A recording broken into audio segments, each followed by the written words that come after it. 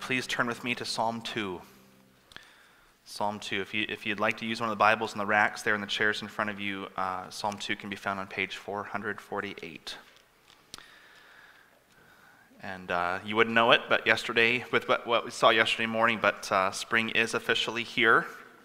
Wasn't that amazing yesterday, the snowfall? And it was great that it lasted only for a short time. It was beautiful, but also alarming. But spring is here, theoretically. And with that, just around the corner, as I shared earlier this morning, in just 2 weeks, we will be celebrating the resurrection of our Lord and Savior, Jesus Christ. Easter Sunday is just 2 weeks away. And with that in mind, what we're going to do for the next several weeks is take a look at 9 different psalms that point to Jesus. These would be considered messianic psalms. Today we're going to look into Psalm 2, where the world is going to receive the instruction to give our allegiance to the Anointed One. In Psalm 8, we'll see that the Son of Man was made lower than the angels and crowned with glory and honor. At our Good Friday service that evening, we'll look at Psalm 22 and read the psalm that begins with the line, my God, why have you forsaken me?"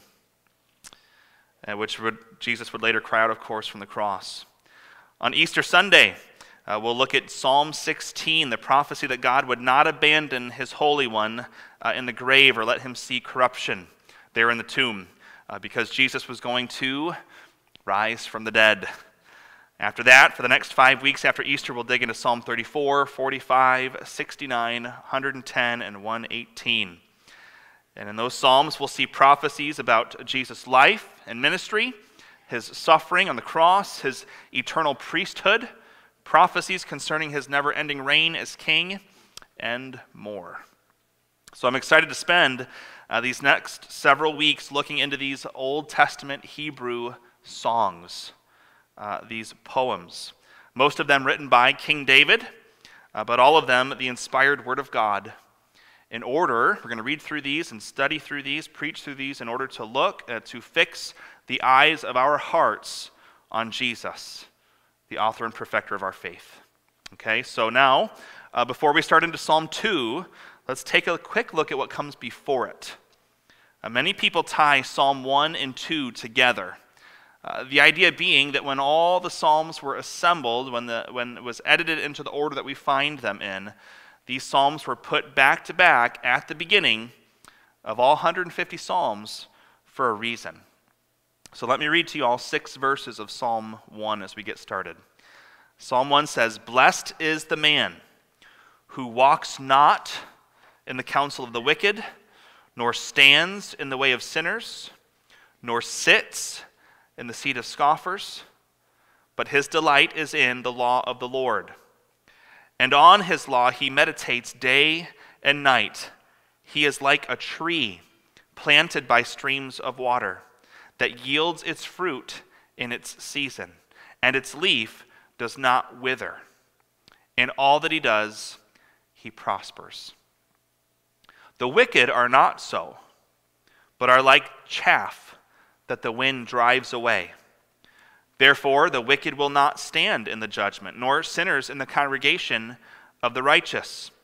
For the Lord knows the way of the righteous, but the way of the wicked will perish." Okay, so in this first psalm, we have a contrast of the man who is blessed and the wicked. The blessed man delights in the law of the Lord, in the word of God. He reads it, seeks to obey it, to follow the Lord's instruction. The wicked is not so.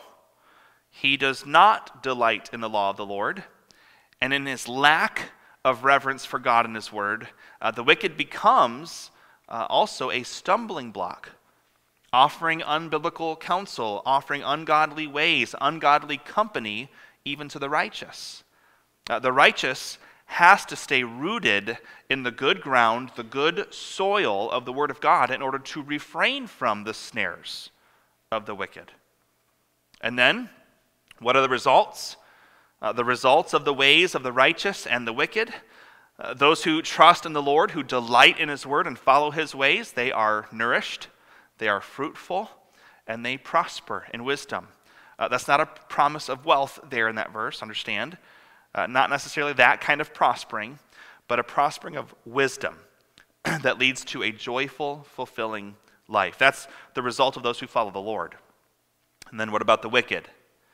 In contrast to the firmly rooted tree, readily watered by a flowing stream, the wicked are like chaff that it just blows away in that gust of wind. The wicked will not be able to stand in the judgment. They will be rightly found guilty and sentenced. So we can say they will not stand in the congregation of the righteous, those whom God has declared righteous through the blood of Christ. The wicked won't remain together with us. Their judgment is coming, and they will be expelled. And we know ultimately that means the judgment of eternal hell. That last line of Psalm 1 declares, the way of the wicked will perish. So knowing this, knowing the contrast of the ways and the outcomes of following after the Lord on the one hand and rejecting him on the other, knowing these two things, Psalm 2 begins with this question. Look at verse 1, Psalm 2. We could even put a so at the beginning. So, why do the nations rage and the peoples plot in vain? Why do the nations rage and the peoples plot in vain?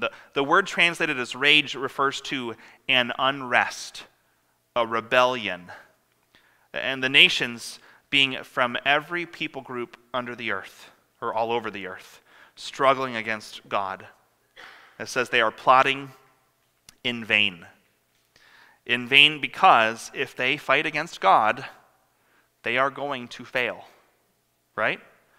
This is a guaranteed losing battle for them. Verse 2. The kings of the earth set themselves. They're united together. They're ready to take their stand. And the rulers, it says, take counsel together. They collaborate together against the Lord. And in your Bible, you might see this written, the Lord, written in all caps, signifying in the Hebrew, this is the name of the Lord. We might say it as Yahweh. Sometimes it's said as Jehovah. This is the revealed name of God. And so the kings of the earth have gathered themselves up. They've strategized together to battle against the Lord, the God who created the universe by the power of his word. And it says, also against his anointed. His anointed. In the Hebrew here, this is the word we say in English, Messiah. The Hebrew word for anointed, the anointed is Messiah. It sounds like Messiah. So just before we go any further, do you see a shift here in scenery from what we saw in Psalm 1 to Psalm 2? Make sure we have our heads in the right arena here. In Psalm 1, it might have felt pretty down to earth. Down here in the horizontal, just people trying to follow God, people who weren't, and streams of water, and trees, and chaff, and wind, and that kind of a setting, right? But now in Psalm 2, that chaff and the wind picture, it just got intense. Stuff just got real there. The things got vertical, and it's no longer just random people who aren't following God. It's the powerful, the rulers, the kings of the nations, and they are readying themselves to attack the Lord. Their wickedness isn't passive. Their wickedness isn't neutral. In fact, wickedness never is. And in this psalm, we now see battle lines being drawn, and God Almighty is being challenged. So the final word of verse 2 is saying. These rulers and kings of the nations preparing to fight against God are saying, verse 3, let us burst there, and that there being the Lord's and his anointeds, let us burst their bonds apart and cast away their cords from us. The idea here being the kings and rulers of the earth, they see God's rule over them as a bondage. God's rule over them is bondage. They feel trapped by the Lord, and they want out from under his authority. With that, we think back to Psalm 1. The blessed man delights in the law of the Lord. The wicked feel trapped by it. We read God's word and we learn that he is our righteous creator and rightful Lord and master. We learn that we are sinners. We learn that God is loving and gracious and merciful, and he proactively loved us by sending his anointed, sending Jesus Christ to die on the cross in our place for our rescue, for our salvation. The blessed read and learn all these things, and by God's grace we cry out to God for salvation through the shed blood of Christ, and he gives it to us, right? And then, with a new heart and new purpose, we then delight in learning how to please him, to serve him, to love him with all of our heart, soul, mind, and strength, and to love our neighbor as ourselves. But, that's the righteous, but the wicked read the word of God, and they see things like, you can't have any other gods before me. And that includes yourself. You shall not take the Lord's name in vain. You shall not commit adultery. You shall not steal. You shall not lie. You hear what I'm doing there? Going through the 10 Commandments. Or commands like, do not be drunk with wine. Instruction like, the love of money is the root of all evil. That sex is for one man and one woman together in marriage. That life begins at conception, and the baby in the womb of its mother is to be protected as much as any other life. The wicked hear these things from God's word, and instead of being humbled, instead of being brought to their knees in repentance, instead of crying out to Christ for rescue and grace and forgiveness and eternal life and joy and freedom, which they could all have, instead they say, stop restricting me. You cannot tell me what I can and cannot do. I will not submit to you. I will go my own way. I am my own master. And realize, they're not saying that to the church. We're not any better than anybody else. They're saying it to God. Does that make sense? Not realizing, in making this decision, they are willfully choosing to remain slaves to their sin. Willfully choosing to reject their only hope of rescue. Willfully choosing, then, therefore, death and hell. Christians, with that being said, it is important that we stay humble here.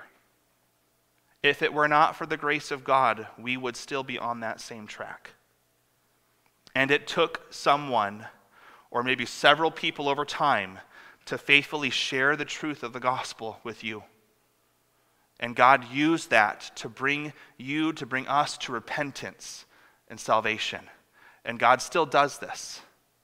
And he intends to use us, to use you, to continue to build up his church. So let's be faithful to keep making disciples.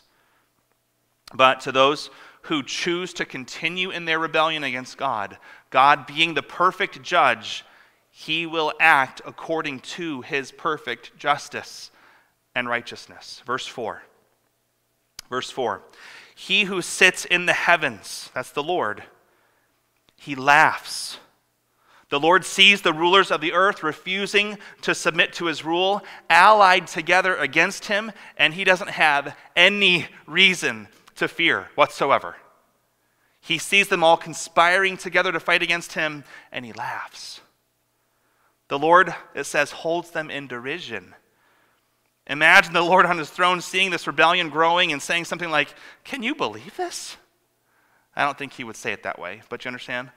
Can you believe this? Who do they think they are? How is this even going through their mind? Except God knows exactly who they think they are. He knows exactly what's going through their mind. And his judgment will be entirely appropriate. And we have to remember in that, sometimes we might read through the Bible and we see things of God's judgment and we think, oh my goodness. And well, that wouldn't be acceptable. According to whom? That's not our call. It's not our call. God is the one who is in charge. And he is good and he is right. Everything he does is good and right. So his thinking does not need to be recalibrated. If anybody's does, it's people, right? Verse 4. Nope, we already did that. Verse 5. It says, then he will, future tense, he will speak to them in his wrath and terrify them in his fury, saying, as for me, I have set my king on Zion, my holy hill. This is Jerusalem and the Temple Mount. How amazing. The Lord speaks in his anger against this combined force, the combined forces assembled against him, and his voice, you could say even just his voice, and then with that his words, terrifies them. Terrifies them. They were so sure of themselves, so ready to take on their almighty creator, and they simply hear his voice, the voice of their rightful king and Lord, and they're stopped in their tracks. They're terrified.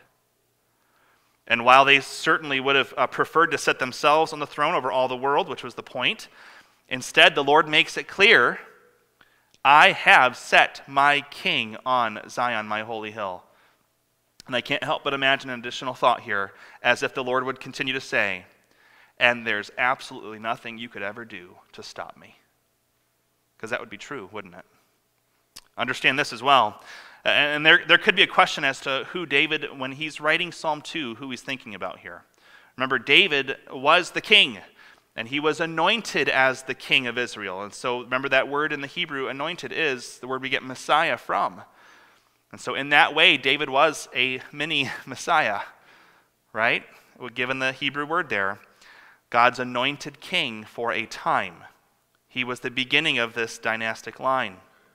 Solomon would come after him and build the temple, but David knew the promise from 2 Samuel 7, the Davidic covenant.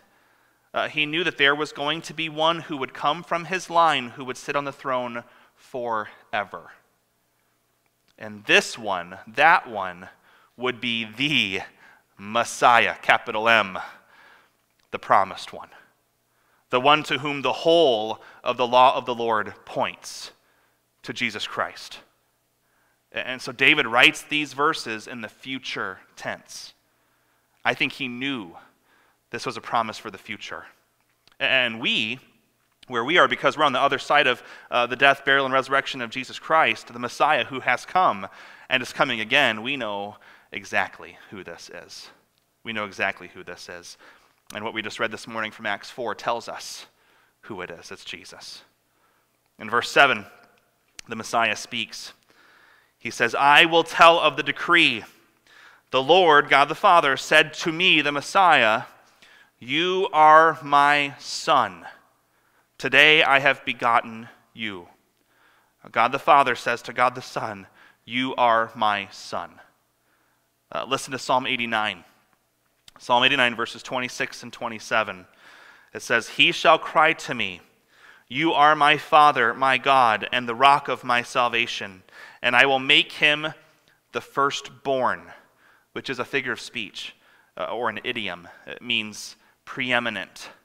The first, the one in charge, the highest authority, the highest of the kings of the earth. Notes from the Net Study Bible say this. This idiom, you are my son, it reflects ancient Near Eastern adoption language associated with the covenants of grant, by which a lord would reward a faithful subject by elevating him to special status, referred to as sonship. That's what they called it. Like a son, the faithful subject received an inheritance, viewed as an unconditional, eternal gift. And such gifts usually took the form of land and or an enduring dynasty. So these people in this time, the writer of this psalm, the original hearers and readers of this psalm, have that practice in their mind as the way things are done around them. So that would mean the begotten language, that word, that language is not the moment of birth. But we know this, Christ, he was born in the flesh, right? But Jesus, God the Son, is eternal. So Jesus didn't begin to exist. He took on flesh. So begotten is not the moment that Jesus began to exist, because he never began to exist. Instead, what it means then is that it's the moment where the inheritance is officially granted. So, when Jesus finally and officially takes the throne, God will inaugurate him or give him his coronation and grant to him in all the world all authority to rule and reign. The kingdom of the world will be his to rule, and everyone in it will be his subject. And so, God says to his anointed in verses 8 and 9, God says, "Ask of me, and I will make the nations your heritage, and the ends of the earth your possession. You shall break them with a rod of iron, and dash them in pieces like a potter's vessel." The nations means all of it. All of it. Every nation, every piece of land there is to have, to own as a possession, will be given to the anointed one, to the Messiah, the King. As it says in Romans 11:36, "For from him and through him and to him are all things. To him be glory forever." There's a pretty amazing arc here, too, to the grand narrative of Scripture that we see. Think about Adam. Adam, the first man, who in Luke 3:38 is called little s, the Son of God. And that genealogy in Luke 3 where we see all the way from Jesus all the way back to Adam, the Son of God, it says. But Adam, who functioned as a little s, Son of God, was told in the garden to be fruitful, to multiply, to fill and have dominion, to subdue the earth, and he failed. He failed. He sinned, and he was expelled from the garden. Then there was Israel, of whom God called in Exodus 4:22, speaking to Egypt, God called Israel my firstborn son, little s son. And Israel was told to be fruitful and multiply, to expand the borders of the land. And what did they do? They sinned. And eventually they were expelled from the land, the Babylonian exile. But then came Jesus, the Messiah, the capital S Son, the second Adam, the true vine. And God the Father said, "This is my beloved Son, in whom I am well pleased." And Jesus has never and will never fail. Therefore, he will receive possession of the whole earth and then exercise dominion perfectly. And part of that dominion will be to judge. Christ will be given authority to judge the wicked in a fashion that could be compared to, it says in this verse, taking a rod of iron and smashing a bunch of clay pots to bits and pieces. Very descriptive. Think about this. The wicked who conspire to rebel against the king, they stand as much chance against him as a clay pot stands against a rod of iron. They will be dashed to pieces. Imagine the judgment that this passage is talking about is that of Jesus taking a rod of iron and striking, I've got it like a baseball swinger because it's my reference, striking the potter's vessels and destroying them with ease. But what if we were to imagine, back from the beginning of this psalm, those kings and rulers, they're trying to attack Jesus. What would that be like? Because this verse later on is the idea of Jesus bringing about judgment, but what was happening in the beginning of this psalm? What happens, think about this, what happens when you throw a clay pot against a rod of iron? Does that change anything? Does the fact that the force comes from the clay pot, from the clay to the iron, does that change the results? The answer, of course, is no. No. Can you imagine if there were kids playing around in the backyard? Of course, they found a baseball bat and maybe some clay pigeons, which they should not do. That'd be a bad idea. But, clay pigeons like the things they say pull, and they go, and they shoot it, and it busts in the air and all that stuff. Don't do that, children. But imagine. And they decided to toss them in the air themselves and swing away. Those pieces of clay, they would burst and shoot out, and they'd go everywhere, right? Might go pretty far. What if they just, though, put the bat on the ground And they took those clay pigeons and threw them as hard as they could straight down onto the bat. What would still happen to the clay? Right? It would happen either way. The bat's going to win every time. Clay is never going to beat iron, no matter how hard you throw it. And so then, how futile are the world's efforts to try and attack the Lord? Christians, I'm saying this, I hope you're encouraged by this. Sometimes it feels overwhelming, the attacks, the rejection, the rebellion, the arguments, the yelling. And organizationally, administratively, structurally, how futile are the world's efforts to try to attack the Lord?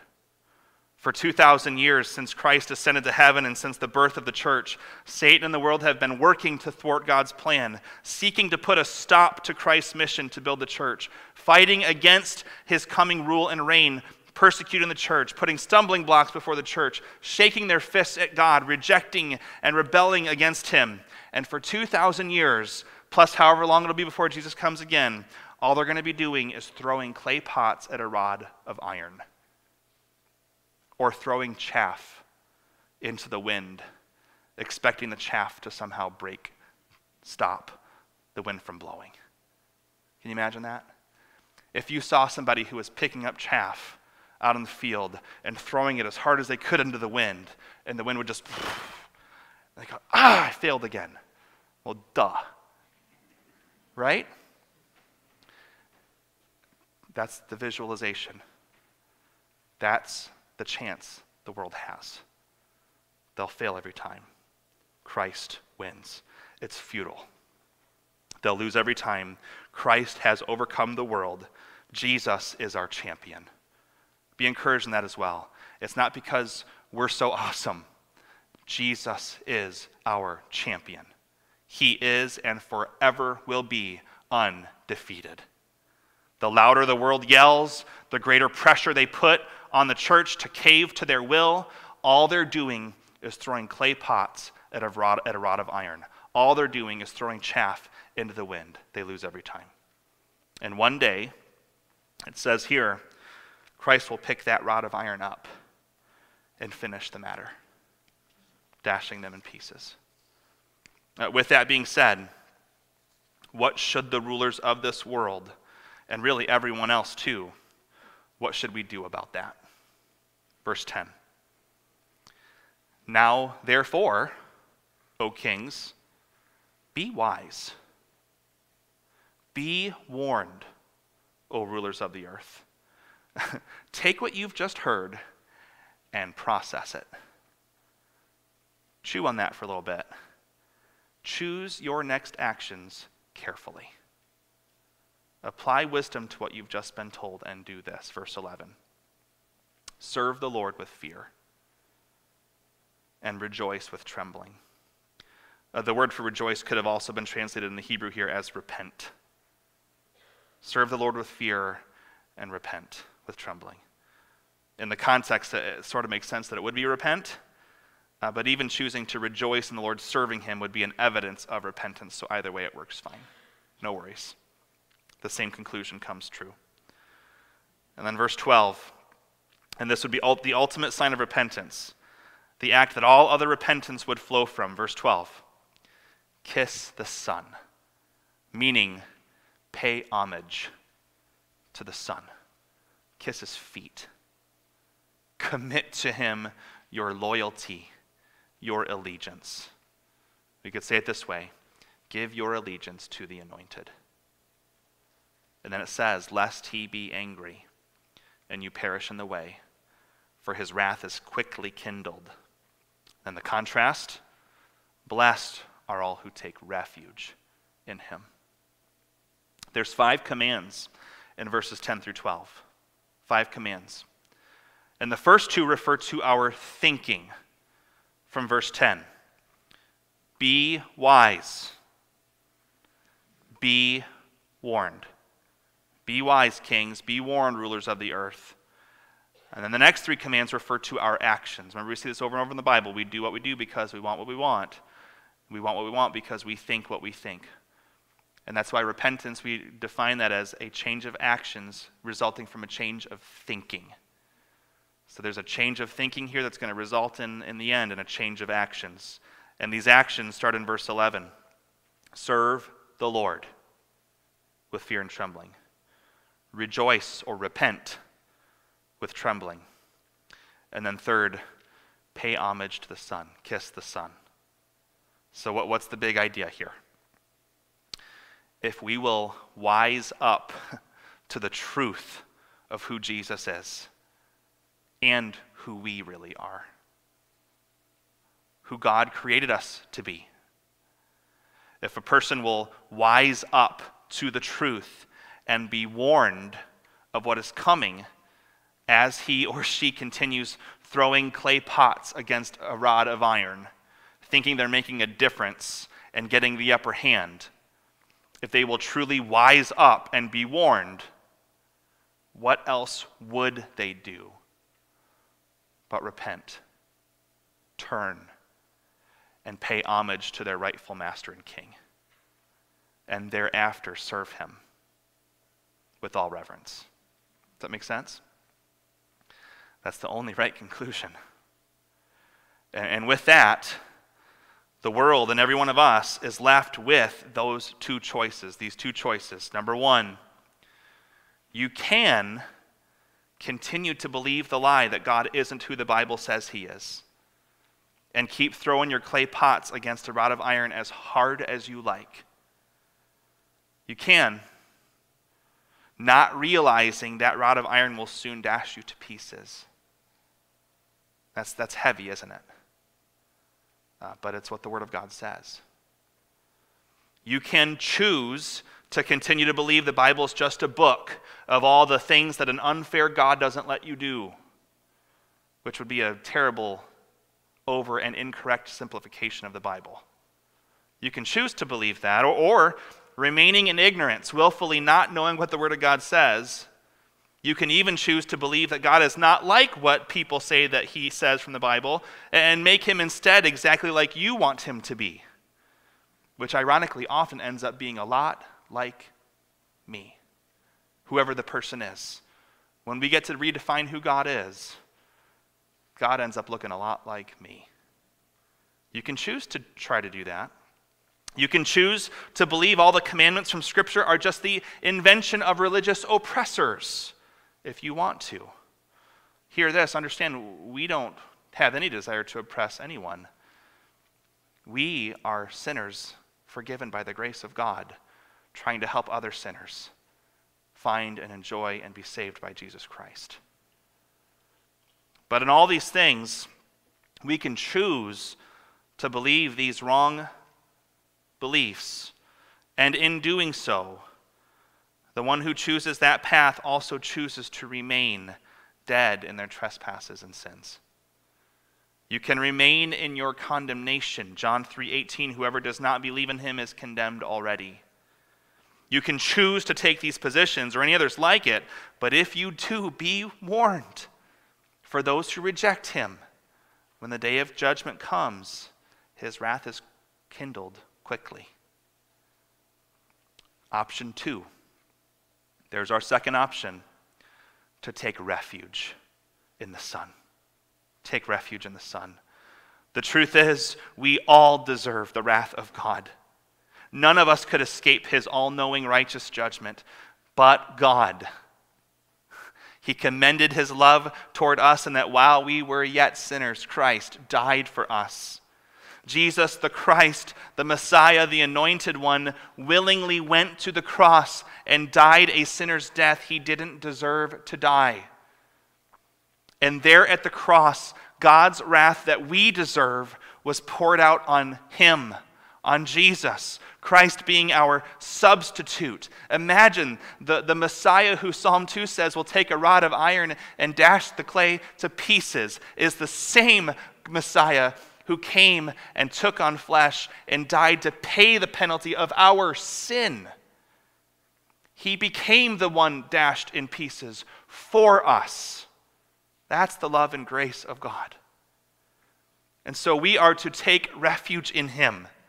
We are protected, we are shielded, and then pardoned in him. And then even more than that, declared righteous. Christ's righteousness is put to our account.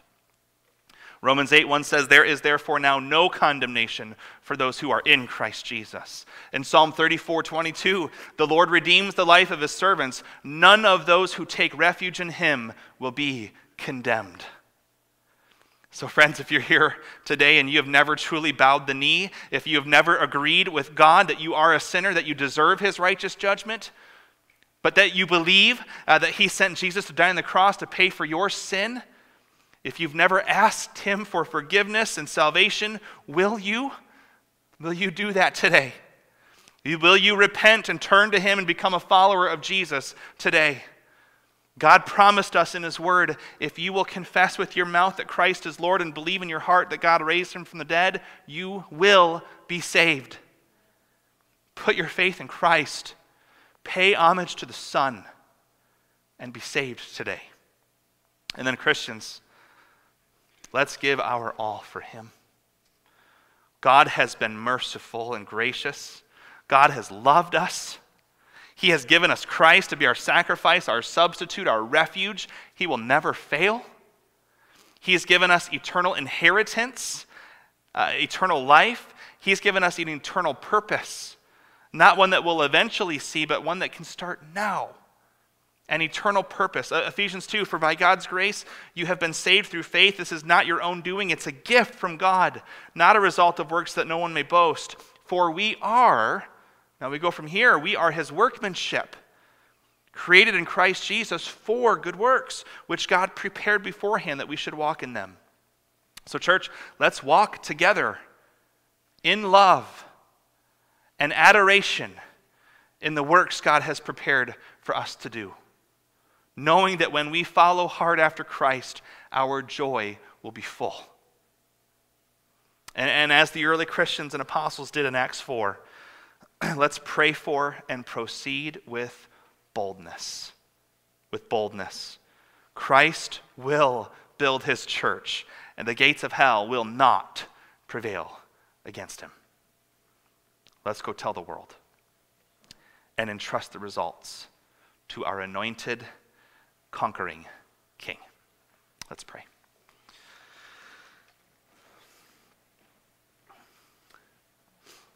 Father, we thank you for this passage of Scripture. It can be so challenging, hard to talk about, to think about your righteous judgment, to think about punishment, to think about hell. And it feels so awkward sometimes to think that any of us might say anything to anybody else about the prospect of something like that. God, I pray that you would give us a greater fear of you than we have of men. That we would have a right humility, knowing that we never speak of the condemnation of God as people who have arrived. That God isn't up in heaven just with your jaw dropped to the floor, amazed by how amazing we are. But that you see us through the shed blood of Jesus Christ. That we are sinners saved by grace and humbled. You have called us to be and commanded us to be now by what 2 Corinthians 5 says, ministers of reconciliation. So Lord, we thank you for your mercy. We thank you for the grace that you have given to us through Jesus Christ. We thank you that we can be here today and know that you are wonderful, that you are glorious, that you are good and kind and merciful and gracious, that we have forgiveness and rescue and eternal life in Jesus Christ, that we would not be so full of ourselves to think that there's any other reason why we're standing here, sitting here, worshiping you, enjoying this time together today. That you would get all the glory and praise as you so rightly deserve. And then with that heart of humility, we would step forward in joy, in gratitude, in humility, and plead with others, even with tears, that they would turn from their sin, turn from their rebellion against you, to serve the living God, to rest in the sacrifice, the forgiveness, the shed blood of Jesus Christ. So God, we thank you for this reminder today. Use us to bring you more glory. And I pray this all in Christ's name. Amen.